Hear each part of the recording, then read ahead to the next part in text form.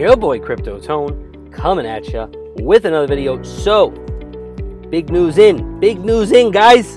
Cryptocurrency index fund follows Warren Buffett's playbook, but with a $1 million bet against the S&P. So this is from CNBC, guys. Let's check this out. Cryptocurrency asset manager is mimicking the playbook of one of the industry's most notable critics, Warren Buffett. Morgan Creek Digital is recreating Buffett's famous $1 million wager, pitting the performance of the S&P 500 against a group of hedge funds. But unlike the famous value investor, Morgan Creek is betting against the S&P and placing its faith in the 10-year performance of cryptocurrencies. For those of you who don't know who Morgan Creek is, Anthony Pompliano and a few others are the ones who run the show over there, and they're big on Twitter, and they're always bullish on crypto. The crypto investing firm calls the challenge Buffett's Bet 2.0 and invites any investor who believes the S&P 500 will produce better returns than their basket of cryptocurrency over a decade to the other side of the bet. Anthony Pompliano, co-founder and partner at Morgan Creek Digital, said whoever takes the other side will likely be someone with the same outlook as Buffett. It'll be either someone who is bullish on the S&P 500 or someone who thinks cryptocurrencies are worthless or overvalued. So, as we know, there are many of those critics out there. However, are they going to take him up on his bet? I highly doubt it. This is a combination of our outlook, not only for the upside of cryptocurrencies, but also the outlook of public equities. Pompliano told CNBC in a phone interview, a lot of people might look at this and just think we're bullish on crypto, but you need to look at what asset we're going up against. Public equities aren't exactly at all-time highs either, and as we know, cryptocurrencies have outperformed public equities now for years, so this is just something I would not take the other side of the bet on. Pompliano pointed to recent losses in FANG stocks and other investor favorites. These once high-flying tech stocks have taken a beating lately, with Facebook leading the group down with a 24% loss over the year. Still, the losses look minor compared to cryptocurrencies. Bitcoin, the world's largest and best known cryptocurrency, was down 37% in November alone. The digital currency has dropped 73% this year after climbing to almost 20,000. I believe that's incorrect. It has dropped almost 83%, guys, from its all-time highs of around 19. Some exchanges hit 20,000, but typically it's like around 19.6 or 19.7. So if you do the math and you look at the chart, it is actually 83% roughly. Morgan Creek was co-founded by Mark Yusko, former chief investment officer of the University of North Carolina's endowment. The index fund, the result of a partnership with Bitwise, offers accredited investors like professional investors and high net worth individuals access to a basket of top cryptocurrencies by market value. Pompliano said the index fund, which requires a minimum $50,000 investment, was structured to give similar exposure to the S&P 500 just with cryptocurrencies. Buffett, who recently called cryptocurrencies rat poison squared, took a $1 million bet against asset manager Protege Partners in 2007. The billionaire investor wagered his own money that a passive investment in the S&P 500 would outperform a sample of 5 actively managed hedge funds. Buffett won the bet in 2017, with the S&P returning about 7% compounded annually versus a 2.2% from the hedge funds, whose names were not publicly disclosed.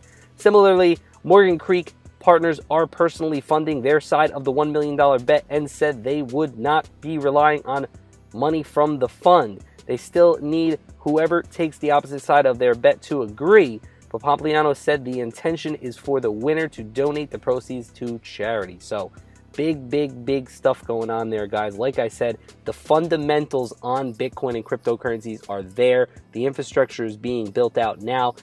I would never take the other side of this bet because I know in the back of my mind that in 10 years, forget about it, cryptocurrencies will be on the damn moon, in my opinion.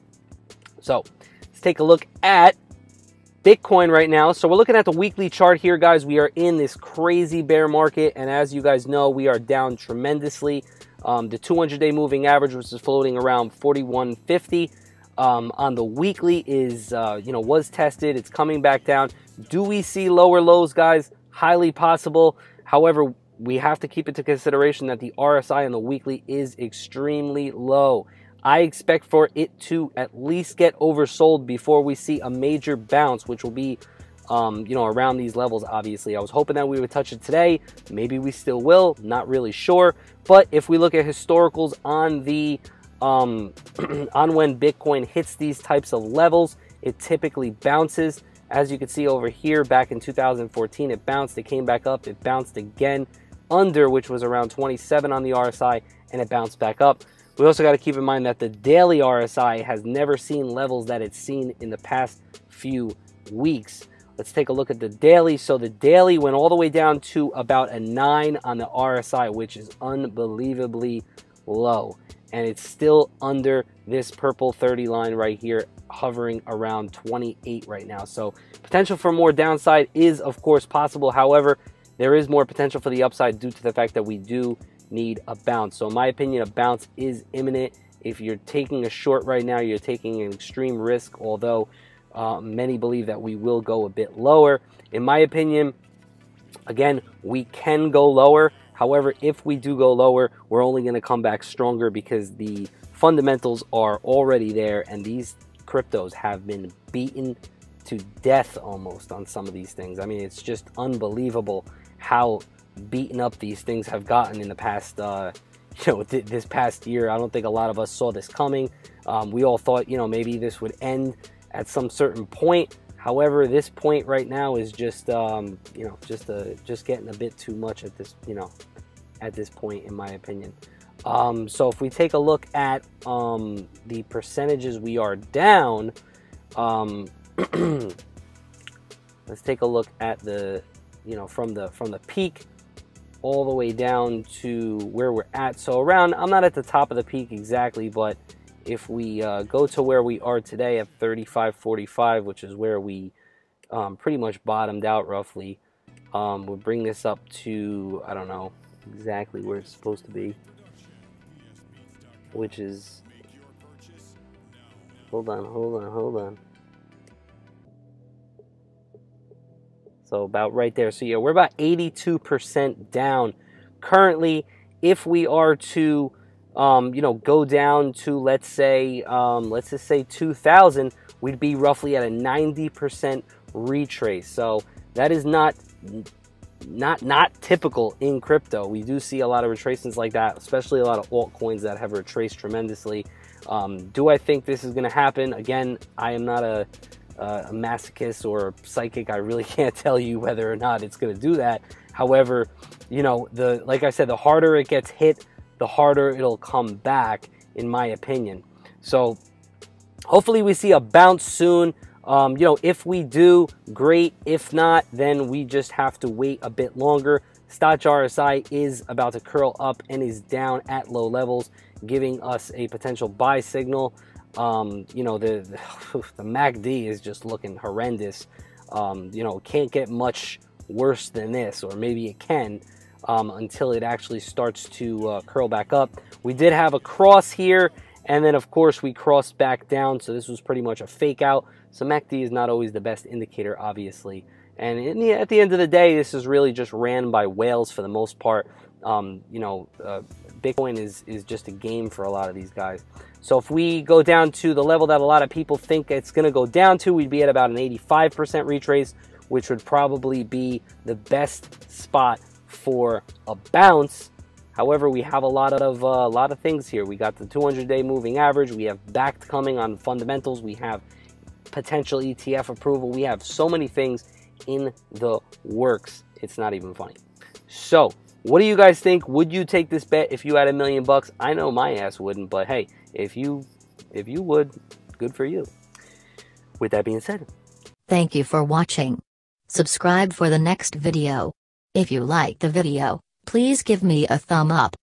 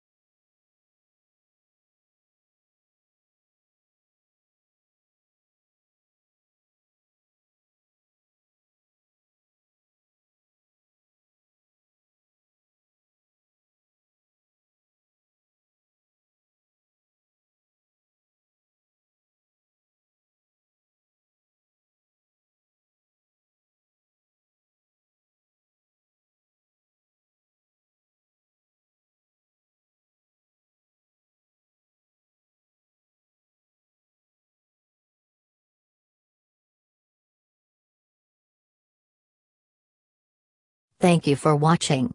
Subscribe for the next video. If you like the video, please give me a thumb up.